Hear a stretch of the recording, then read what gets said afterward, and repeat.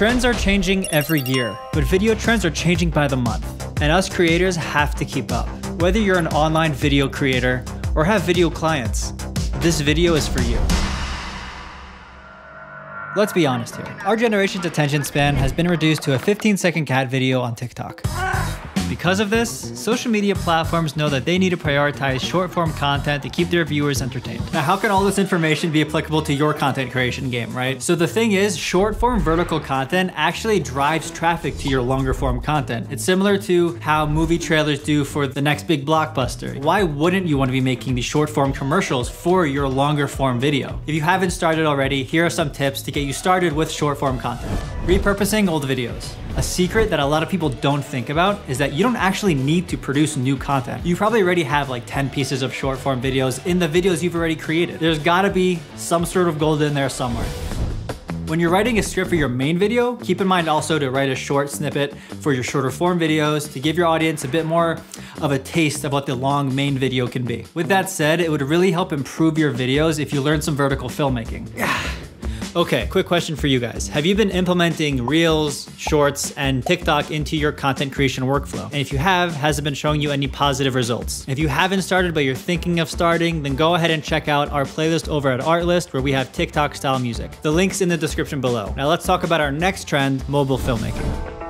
Because smartphones are becoming the primary tool for creating and viewing videos, vertical content isn't going anywhere. Vertical videos will become the new standard because the new generations will grow with them. Can't believe I'm old enough to say that. On top of that, they might even perceive horizontal videos as the weird thing, which is also, that's weird for me to think about. For those of you that have video clients, most likely they're gonna wanna take advantage of all the new trends in short form videos and smartphone filmmaking. Modern marketing is moving more towards being authentic and genuine with your end user or your audience. Regardless if you create original content or you have video clients, check out which plan works for you on Artlist.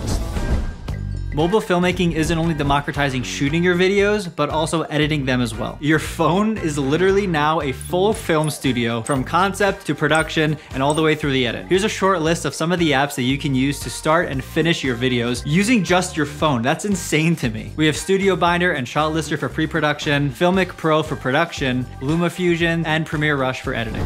The next trend's a little bit out of my skill set, so I sat with my friend Tom Cowles from FX Home to talk a little bit about some motion graphics. Here's how that call went. Okay, so let's talk a little bit about predictions for motion graphics trends that you think that in 2022 people can use to more optimize their videos and ride that wave. Yeah, the big ones that I think are gonna be around this year are glitch transitions, that camcorder overlay that you see quite a lot, kinetic typography, specifically with liquefying typography and making it look like sticky and slimy, and as well as I think fisheye might be making a bit of a comeback as well in terms of like a filter, making that look as wide and as crazy as possible. They're also going to be the type of tutorials that we're going to be doing on our channel at FX Home, and you know, they're all for our video software HitFilm as well as Emerge, our photo editor as well. So come and follow us, everyone.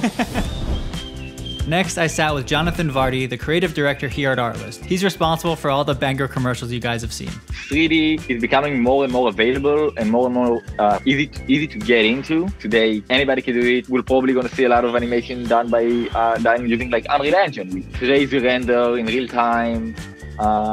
With like link to facial capturing and motion capture. What steps do you think I could take? Maybe something a bit more people like me who don't really know what they're doing are it's kind of scary, it's kind of daunting. You have to make a choice there. Which tool will you be using? Because you're not going to learn all the software. I think that I would probably go with Blender, probably choose Blender and Unreal Engine. And if you're looking to get into 3D for your videos, then go check out ArtGrid where we have some pretty awesome 3D clips.